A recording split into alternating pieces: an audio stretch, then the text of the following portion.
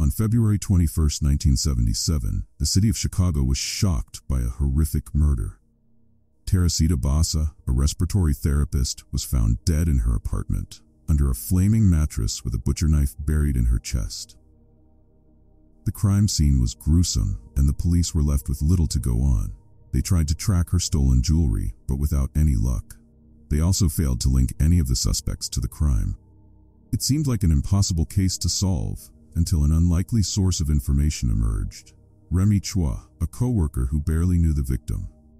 Chua was a medical technologist who worked at the same hospital as Basa. One day, she began to experience strange, inexplicable events that left her feeling uneasy. It started with a dream that she had, in which she saw Basa's killer. She didn't think much of it at first, but then strange things began to happen. One day, Chua started to speak in a strange voice that was not her own. She claimed that it was the voice of a woman who had been murdered.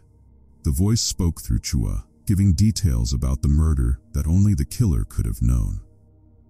Chua was not aware of what she was saying or doing, and she had no control over the situation. The people around Chua were understandably alarmed by her sudden change in behavior. They thought that she was possessed or mentally ill. They took her to see a psychiatrist, but the doctor was unable to explain what was happening to her. Chua continued to speak in the voice of the murdered woman, and she began to give out clues about the killer. At first, the people around Chua were skeptical about what she was saying.